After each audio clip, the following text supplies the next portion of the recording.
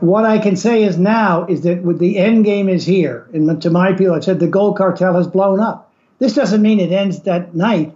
It's like the London gold pool when it blew up. Gradually, the gold was being taken away, and they had to change all the rules because the U.S. was running out of physical gold. I think President de Gaulle of France was a big part of that. That's what's happening right now. As a responsible person with growing concerns for your privacy and personal liberty, you want to know where we're headed and what you can do about it. We ask the experts what you need to do to take prudent and responsible action to safeguard your family's wealth and well-being, and what basic first steps will help you to be aware and prepared. ReluctantPreppers.com.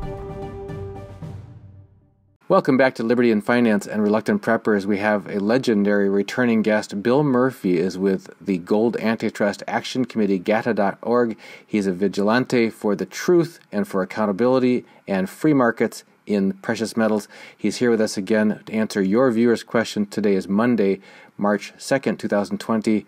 Bill, thanks for joining us again. Thanks for having me, Dunnigan. We've got a ton of questions that have been submitted ahead of your interview here, so we're going to have to move rather quickly through those. But first, if we could just kind of get you to cap for us, maybe in 5 minutes, what you see as the highest points of a very tumultuous time in the major markets these last couple of weeks. Well, first of all, gold has been acting great since the end of May. Silver is the worst acting market I've ever seen in my life. Eventually, it's going to explode, but not yet. J.P. Morgan's going berserk. This week was obviously sensational. I've never seen anything like it, what I call the gold cartel and what J.P. Morgan did in silver. Silver was at 19 on Friday when it closed. Most traders went home after the COMEX. They attacked it, went straight down. Next day was quiet. They attacked it again when nobody was around. They attacked it again on Thursday, and of course, Wednesday and Thursday. And then on Friday, we had an absolute debacle in gold, which was taken off down $160 off its high. Everybody was going into gold, not getting out of it, but the gold cartel attacked with the price of gold, what was 1640, 1680 was the high. It was going great. They just buried it, and eventually it caused speculators to sell at the end because they were getting killed, and the open interest in gold and silver is at all-time highs. But if I might say, from my standpoint, the gold cartel has blown up. It's over. That doesn't mean they can't take it down. But what I'm sure of, they've run out of enough physical gold to keep doing what they're doing, suppressing the price. That's why the gold price went up to 1680. The gold price has changed the way it's traded since last May. All dips are bought. It continues that way. They don't have the physical gold to carry on the way they've done. And now they got a situation with the physical gold on fire, in a sense, with interest rates going down to 1%, 1.03% today in the 10-year note. The stock market's in trouble. People are flocking into gold. So what can be done, the easiest way to make money in the whole world is that physical gold is way up. The paper gold, they're trashing on the COMEX. So you just sell the physical gold and you buy the paper gold. And that's why a lot of these dips are being bought, because the physical market is so strong. They have just run out of enough supply, and all they're to do what they've been doing. And I can't I've stressed it enough to my people on the Metropole Cafe and hopefully to your listeners. I mean, it's a big, big deal. It's historic. Related question here. A New World Forward asks, in times of market panic, gold used to be the safe haven investors flee to as everything else plummets. But this time it seems gold and silver are being sold off together with the stock market in favor of the bond market, which has reached all-time low interest rates. Why do you think that is? Well, I sort of just answered it. To me, it's obvious because I've been dealing with the gold cartel and how they operate for 20 years. Gold was acting as a safe haven all till Thursday night. It was fine. And all of a sudden, somebody hit it for $15, and it kept on going, and they just kept on going and going. They pressured it, and that caused a panic. Nobody was selling physical gold, as far as I know of. They were buying. It was all the gold cartel in the paper market. And the same with silver. J.P. Morgan has full control of that market. They still have it's a whole different setup than gold. The gold-silver ratio just went to an all-time high at 96.4 to 1. What's going to happen is the gold price is going to go berserk. And eventually, silver is so cheap, people want to buy cheap silver. I've had friends that talk to me like that. I got to get silver. Gold's too expensive. All of a sudden, with gold soaring, there's going to be a surge in the physical gold, and the supply that's available right now will drive very quickly. A few weeks, gone. And the next thing you know, silver will go berserk and finally break out. I've been talking like this for a long time. We'll break 21 and go towards 100. We've got a question here from James E. If only several major banks control the spot price on gold and silver, why do we see the dramatic ups and downs in the price? Good question. It's because right now it's getting much thinner and all dips get bought. The bad guys hit it, the speculators come in. Bad guys hit it, the speculators come in. And that's what's occurring over and over again. And I expect it's going to continue to be that way. Lately, you know, for people like yourself that watch the gold market, and I watch it all day long and night, it's just, you know, it can change in about 10 seconds. And you get these raids by what I call the cartel, but the physical market is strong and the buyers are there. The gold open interest is still at the old all-time high levels. Silver's now finally come down a bit. There have been big league buyers that have challenged this, what I call the gold cartel, all year long, and the bad guys haven't been able to get them out. That's been the story all along. There's strong buyers taking on the sellers, the gold cartel, the commercials, the bullion banks, the U.S. government that have suppressed the price. We have a question from Nano Russian Bot who says, does Bill have any idea what prices are being paid for the very large orders of gold in the private market, say for 1 ton or more? Does he have an opinion when the West will cease to be able to supply such quantities to the East other than newly mined gold? Well, again, great question. I really don't have any answer on the specifics like that, but I know that kind of thing is going on. And as I just mentioned, the big players in the world are buying up the physical market. They know that this, what I call the gold cartel, has run out, and the tricks they're using to suppress the price are waning. I mean, they've done this thing, which is total mystery, called exchange for physicals, 13,000 contracts a day. Exchange for physical, simplistically, is the easiest thing to understand in the world. You know, you're long a futures contract, you give it up to get the physical. But what they're doing, and it's thousands of contracts a day, and they're disappearing. Nobody knows. And this kind of a trick, whatever it is, and even the smartest guys I know haven't been able to explain it to me, worked for a couple of years, whatever they were doing, these and these other tricks. They're not working anymore. It doesn't work because they don't have the physical gold. And that's why you're setting up for another spectacular rise in the not too distant future.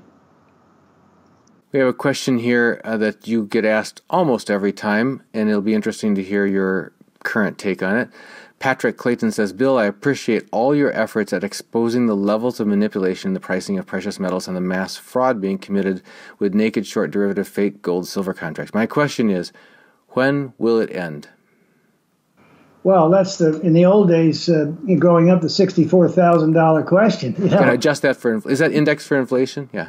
Yeah, no, yeah, exactly. That's $100 million question. What I can say is now is that with the end game is here. And to my people, I said the gold cartel has blown up. This doesn't mean it ends that night.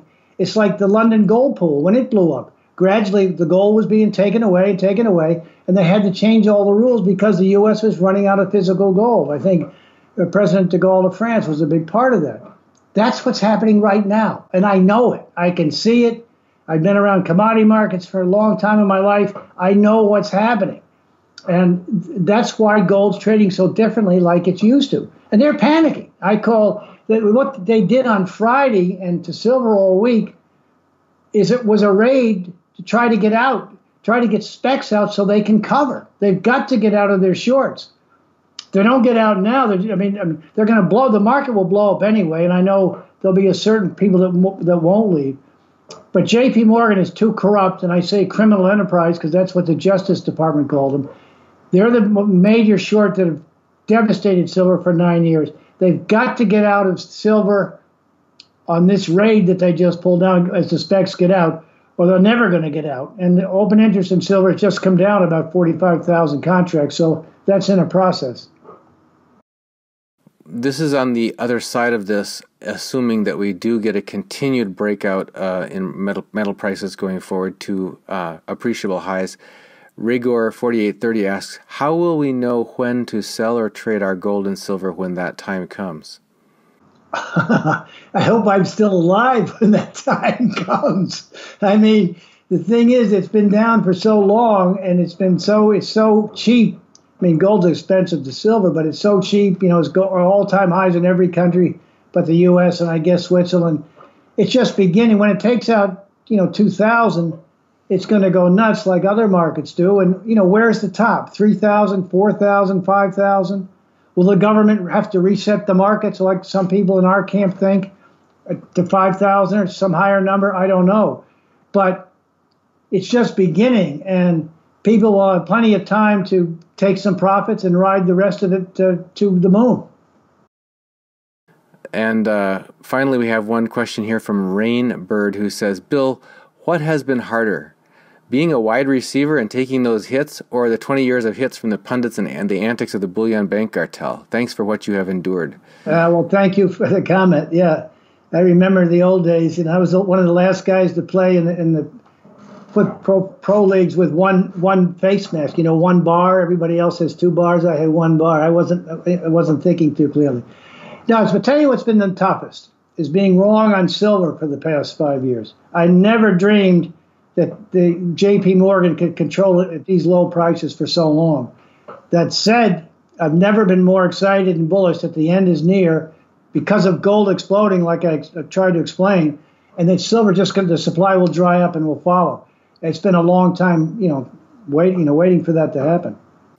Well, Bill, before we wrap, just wondered if there's anything else that your current research is revealing, maybe about a bigger picture than just the current market action that we should be aware of, so that we can be aware of what's coming, so that we can be prepared for that. Well, I think I got a lot of it but I think I can mention the stock market activity, which is bonkers. I mean, of course, you had the big collapse, and then today the biggest Dow gain ever, and meanwhile, everyone has different ideas about this coronavirus, but it's spreading all over the place. And the government has been behind our market, the plunge protection team, for a while, for many, many years, creating, false upward prices. A year ago, December, Treasury Secretary Mnuchin called in the plunge protection team. I understand there's an emergency meeting tomorrow with Fed Chairman Powell. They come in and keep lifting the market like they did today. Last night, yesterday afternoon, right into the close, they ran it right up and it backed off again.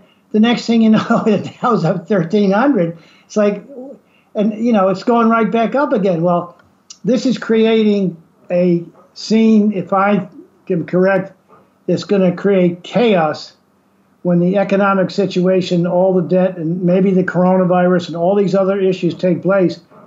And people are going to be stunned at what it might do. And from my standpoint, this is, going to add to the gold price explosion, because 0% interest rates in the stock market that has already gone up 8-10 years to the moon, and it's been propped up, and you got gold is what it is for historic sake, 5,000 years, whatever you want to say, and everyone's going to want it all over the world, including the Russians, the Chinese, and the Indians, and it's not there. In terms of being able to stop the price rise. So I couldn't be more excited, honestly. I'm sick of these, what I call the gold cartel, doing what they've done all the time, and it's aggravating beyond comprehension. But I know the end is near. Well, we've been speaking with Bill Murphy, and Bill, we're always glad for your presence here with us and keeping an eye on what's going on in the gold and silver markets, and letting us know about basically unnatural price action that you're seeing, and how people can put some context and perspective around what we're seeing so that we can understand it enough better to make sense going forward. Always glad for you joining us here on Liberty and Finance and Reluctant Preppers. Darnigan, you do a great job. Thanks for having me on.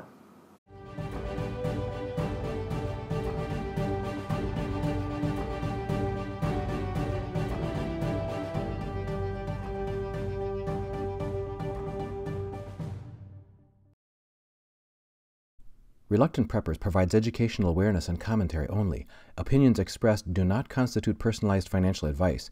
Viewers are encouraged to do their own research and seek qualified personal financial consultation before making investment decisions.